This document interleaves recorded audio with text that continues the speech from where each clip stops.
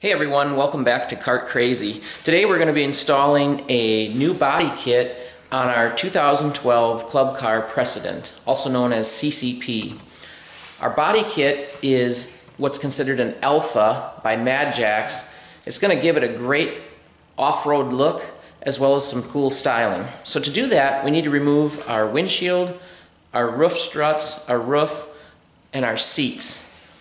Now this comes with a great instruction manual that kind of reads more like an Ernest Hemingway than a Dr. Seuss, and to be honest, I'm more of a Dr. Seuss kind of guy, so I'll probably just flip through the pictures and hope for the best. So let's get started. Alright, so we need to remove our upper struts and our windshield and our seats. And to do that, pretty simple. There's some bolts here, and these are hidden by some plastic panels which will be revealed once we remove the first bolt. The windshield is pretty straightforward. The roof has 6 bolts, two of those on each side and one in the rear. The back seat is held on by 2 bolts, and the bottom seat of course just lifts off. So we'll start with that.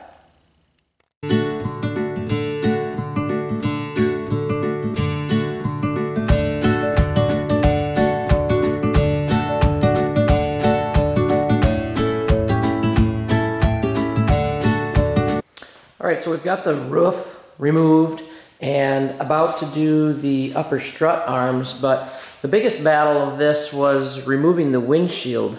That thing was stuck on there like Dolly Parton's wig, and it gave me a bunch of grief, but mainly I just had to keep working it with my thumbs. There's a clip that holds it on, and just 2 bolts on the bottom. So you remove the 2 bolts and just work it off. It's really stuck on these upper arms, so just be aware of that. Next, I remove this plastic bolt on this cap, and underneath here is going to reveal our Torx head bolts, which will remove our upper strut arms for our roof. So we'll tackle that next.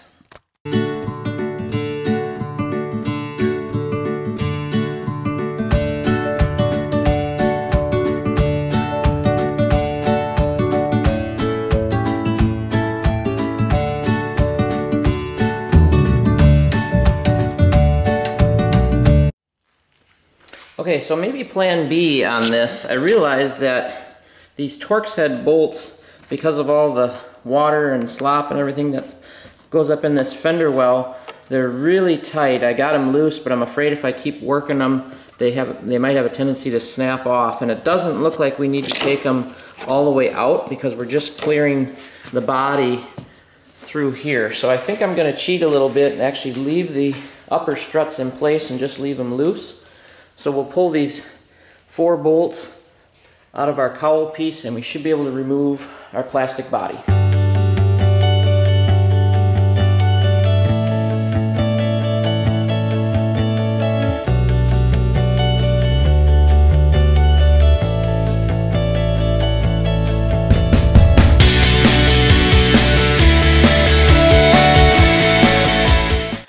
I'll bring you in here and show you what we got going on.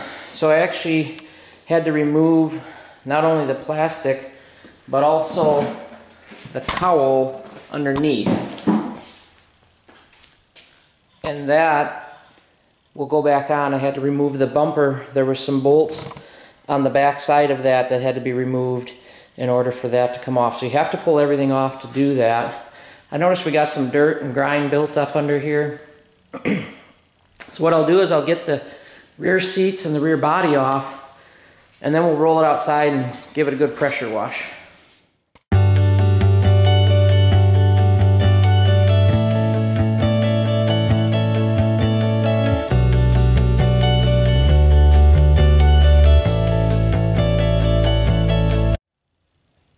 To remove the rear body, you'll remove the 4 screws from around the corner of the battery compartment. 2 10mm bolts on each side. 2 10mm bolts on each side here. And 2 long 8mm bolts on both sides of the sweater basket.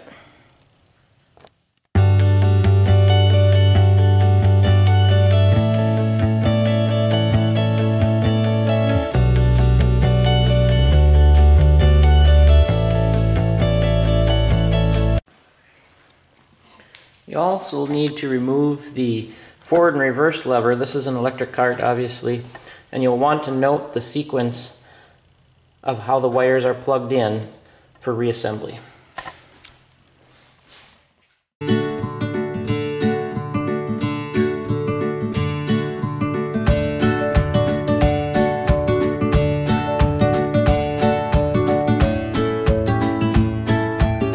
Now that we've got our body removed, you can see the years of dust and mud and grime built up. So you don't have to, but me being the perfectionist that I am, I'll take this outside, pressure wash it, get as much dirt and grime as I can off of there, and then we'll be ready for our new body assembly.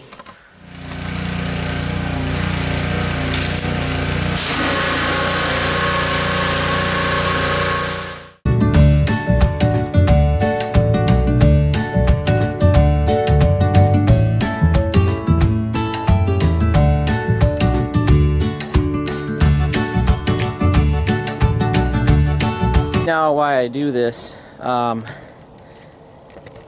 there's just so much buildup from over the years, mud and crud and going through golf courses, and it's just a lot nicer to work on them when they're clean.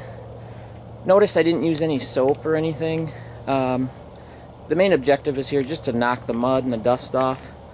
And of course the rest of it can be cleaned later on. All the black can be shined up after the body is installed, but it's just something I like to do. You can see the amount of crud we've got on the concrete here. So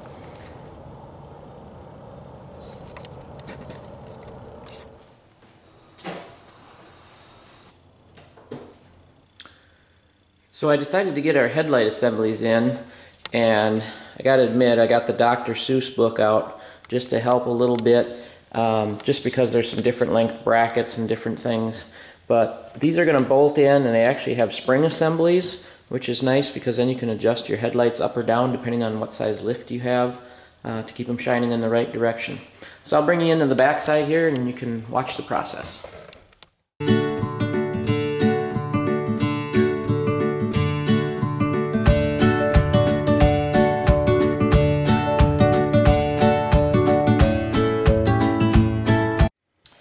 So a little bit of a tedious process getting the rubber gasket all lined up and then getting the springs for the headlights and kind of holding everything in place. This is definitely a plug and play for the headlights, which I like.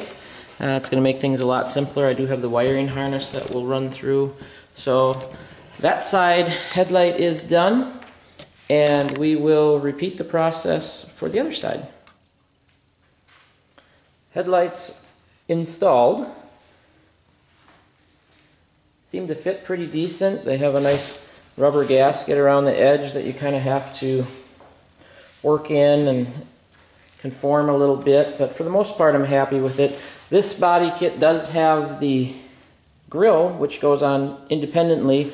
However, I don't know if you can pick up on it in the camera here, but it is like a totally different white than what the body is. This is almost like an off-white. The body is more of a bright white. I did contact the salesman, and they are sending me a replacement grill that will hopefully match a little better. But just for experiment, I'm going to give it the old high-gloss headache tune-up with some Krylon. I'll give this a nice flat black look. Same paint I used on the roof. And if that doesn't work, worst case scenario, I'll wait for the new grill assembly to come in and I'll swap it out. But I think it'll be worth a try, especially with the brush guard and everything that I plan on putting on. It might give it a nice bold look. It might look terrible, but there's really no harm, no foul at this point because, like I said, I do have the replacement grill coming. So we'll give that a try, and we'll also get the rear body assembly, the tail lights in that. Got a couple of things done off camera. One of them is I painted our grill assembly, and I use this Krylon Color Max.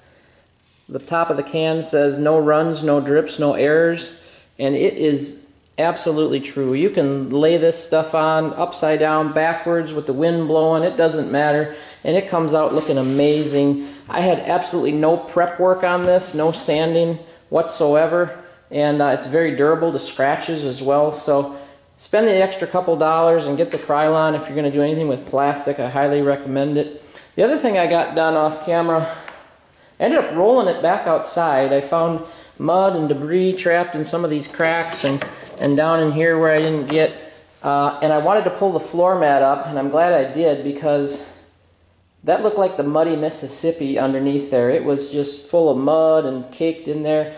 So I got the pressure washer in and cleaned most of that out. The reason I had to do that is we're going to run our headlight harness up through there for our front headlights, obviously, and we got to have the floor mat out for that. So we'll show you that here in just a second, but our tail light harnesses will run through these holes on each side, and we'll get some of that in so you can see how that works. Got this great big mess of wiring harness that might be a little intimidating at first, but it's pretty self-explanatory. We're going to pull this harness apart and show you just how easy it is to install. This front section here is going to run through where we pulled our floor mat up for our front headlights. That's going to go back here and branch off one harness on each side for the tail lights. And then there's a few other harnesses that are going to plug in up front under the dash, but we'll get to that a little bit later. So I'll set that aside. Right now I'm going to run the harness through to the tail lights.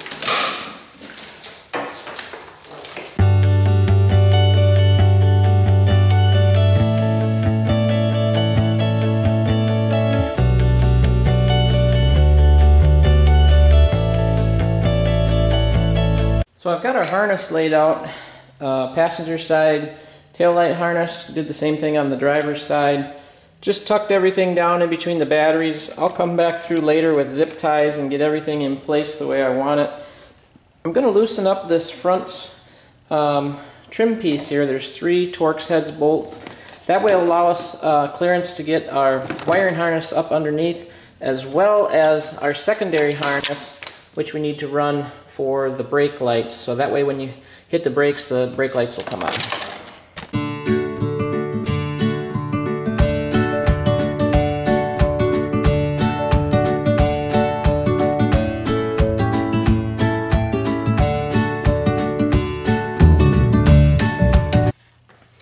So I found some more surprises. When I went to plug in the wiring harness for the brake lights, pulled up this little escape hatch, and because I've never done a Precedent before, I probably would have done that when it was outside, realizing there's a whole big area under here for dirt and debris and everything to get trapped in. So gonna run it back outside, and I'll probably just take the garden hose and try to flush that out as best I can rather than pressure wash it and make a mess. But we'll get that cleaned out and get it back inside so we can start with our assembly on our body. So after pulling in and out of the garage about 3 times to get the mud and sand and debris out, I've pulled it in, and we're going to reattach the brow. We're also going to attach this metal bracket which helps support the new longer front end, if you will. So we'll get started on that.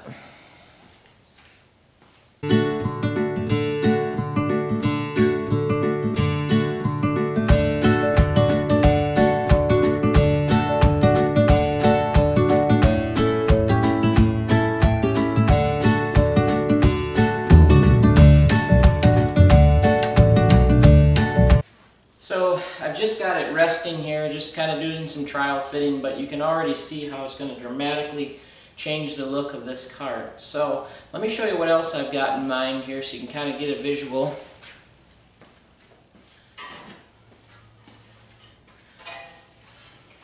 We're actually going to install this, it's also a Mad Jack's brush guard on the front.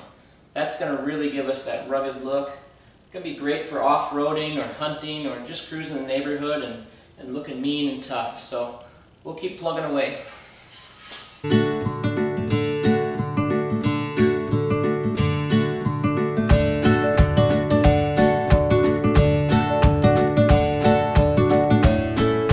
So I've got the rear body just kind of sitting there just so I could get a visual. I'm not going to put it all the way on. This body actually came, I don't know if you can see it, cracked right there behind the seat. I got a hold of the company and they're actually sending me a replacement rear body. So I'm not going to go any further with the installation on that. I do have the front just also kind of sitting there.